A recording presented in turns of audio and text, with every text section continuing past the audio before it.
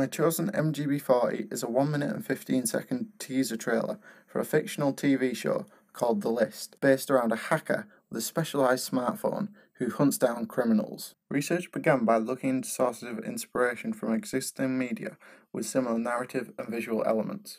Refining a narrative and visual style for the teaser helped establish a tone, affecting the pace, audio and colour scheme of the teaser. Based on these inspirations, a storyboard and concept art were created to visualise the teaser.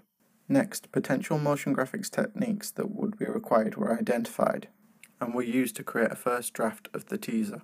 Over the course of production, there were several iterations of the video's design. This was directly affected by feedback from peers and tutors during feedback sessions.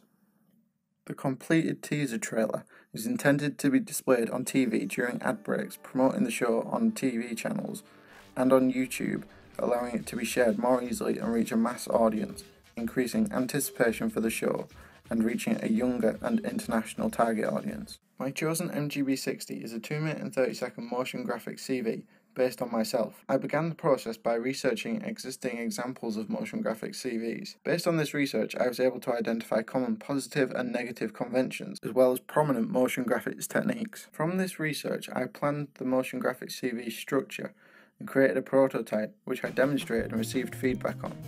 From this feedback, changes were made to make the motion graphic CV more engaging and personal. This included speeding up the education section and making it more aesthetic to keep audiences engaged. This motion graphic CV is intended to be displayed on YouTube and will be distributed to potential employers via a URL and QR code on a written CV. This allows the additional context and personality provided by the motion graphics to expand on the information, such as location, beyond what print media is capable of.